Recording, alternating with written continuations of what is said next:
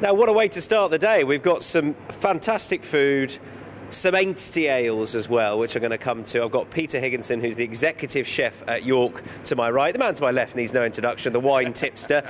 Peter, first of all, though, hello. You're the executive chef here at York. What does that mean your day, your week, your year entails, Peter? Well, we've actually only racing 18 days. My role is organising, ordering, ensuring that the hygiene's correct.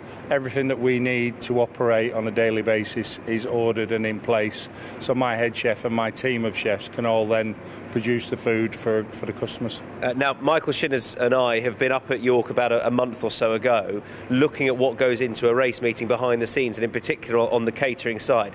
Goodness me, there's a lot more that goes into it than I initially thought. I've got to say, you must have had your work cut out the last month or so. Yeah, we start ordering and pre-ordering food over a month ago, and slowly start building up and get deliveries daily. So like crabs or oysters come in every single morning fresh. Our burgers come in from the end of the racecourse from a local supplier. They come in every single day. You mentioned that fine, delicious seafood, and I know that on the first day I was told, we've got some wonderful food for you to sample, some lobster, some fine wine. Passad got it all, Neil Phillips, didn't well, he? He did. I mean, Tom, you're sounding really jealous, but look what we've got coming up.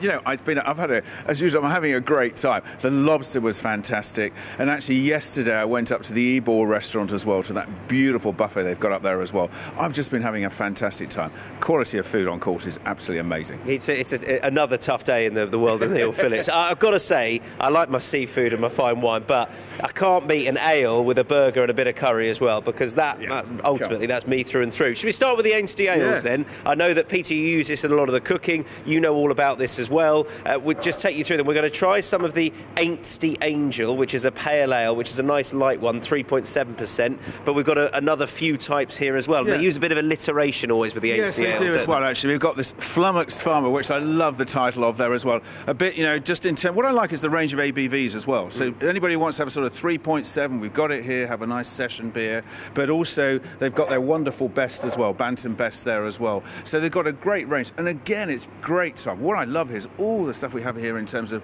local supply. And they're really growing. It's lovely the way they, of course, use their beers here. Yeah, this is brewed by Andy Harrington, just a couple of miles away. In fact, the Racing UK cameras, I think last year, were down there to see the brewery he's got, which is like a converted warehouse. He's done a magnificent job with it. It's stunningly done, and you use a lot of this in the cooking as well. We use it from our stews and our pies through to our chutney that we produce at the beginning of the year, and we make that in one big batch, and that lasts us all year. And we put the Aintree ales in there, and then we actually use one that has a slight chocolatey note, and we use that in desserts as well. A beer and a dessert? In a chocolate and hazelnut sponge pudding, which goes down really, really well. Well, you can go right the way through with a chutney starter, right the way through. You can do the whole thing and drink with it as well. Well, I think it's really interesting because we talk about people actually. One of the things this morning is actually having beer with food. Yeah. Come on, why not? We love it. So this is the lighter one. This is the pale ale. I'm personally a big fan of a pale ale, but I know a lot of people like a sort of more regular bitter, if you like. But this covers the lot, really, doesn't it? It gives the customers the full range or the full options of what they like to drink. Right. So I wouldn't normally. Would you smell this, Neil? Absolutely. You've got to smell it. And you want that lovely freshness and that sort of hoppy character coming through. But what you get is almost that sort of fruitiness is there as well. You can talk about fruit on beer as well, that sort of citrus character. And when you go in, we've got to go in, I think. Come on, boys. We're going in. Because that is really, really refreshing.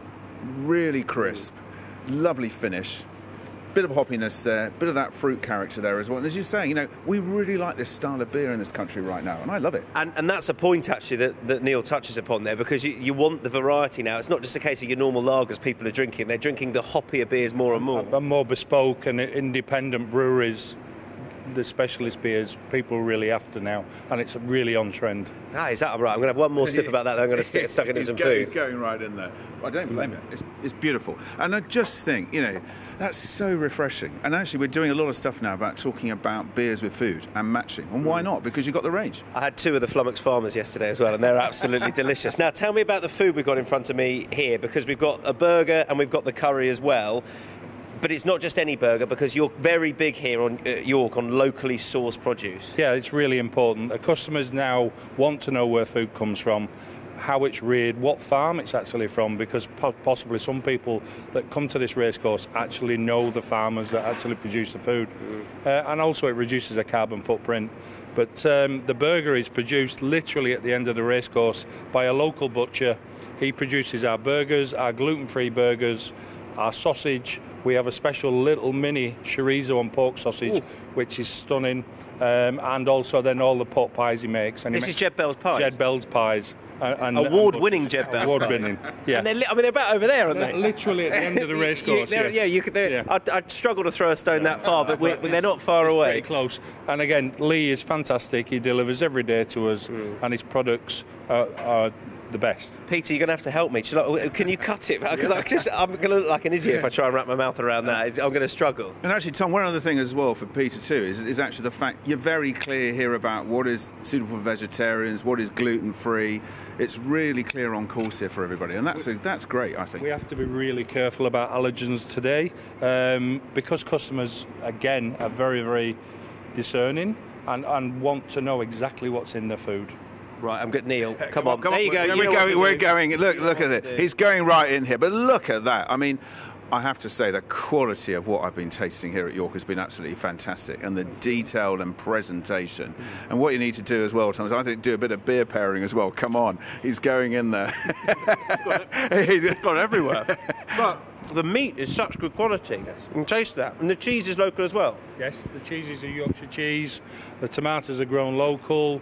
The rocket's grown local at Thirsk. Everything is locally sourced through our vegetable supplier, who's really, really prominent about finding local ingredients. That is a proper burger. Jed Bell Lee Bell absolutely nailed that. Brilliant. And the curry, as far as the curry goes, now this is a vegetarian curry, but I suppose you've got to do that, haven't you? You've got to provide lots of different food for all different types. Yeah. It's a vegetarian curry. We do the same curry without the paneer for vegans, but it's a roasted chestnut mushroom and paneer curry with onion bhajis and turmeric rice. Right, come on, Neil. Peter, I'm sorry, we haven't even got you a fork. You don't mind, do you? You've tried it before. You know what you're doing, don't you? Right in. Come on. I love a bit of paneer. Here we go. Oh. Paneer, I don't know what it is, but paneer is so good in a curry. Yeah, it just absorbs the flavour.